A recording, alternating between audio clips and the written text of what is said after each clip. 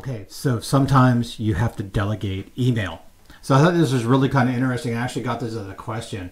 So what you want to do is when you want to go ahead and set up delegate email, go into apps, right? So you're in admin, top front apps and everything else. You can go into your apps here and then go down to your Gmail and then go into user settings. So you click on user settings and it will take you to where users can actually set their stuff up. Go down to here, make sure that mail delegation is on.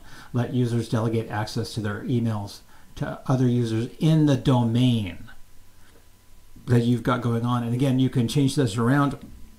Click it, let users delegate access to their email box to other users in the domain you're working from. So that's the big one. You can customize this. Show the account owner and delegate who sent the email. Because for me, this is actually really kind of important because I'm going to kind of want to know who did what. And then grant users their mailbox access to Google Group. This actually works if you're going to do something like sales or help desk or something else, a big generic account, human resources, support, or something else that can kind of work on where you're going to go from that. And then from there, that's it. It just becomes a delegated email. People can go ahead and do what they want to do. Again, I've already got this turned on, but it's just a really neat setting to have, especially as part of the whole process of setting up your Gmail. And that's kind of it for how do you do mail delegation.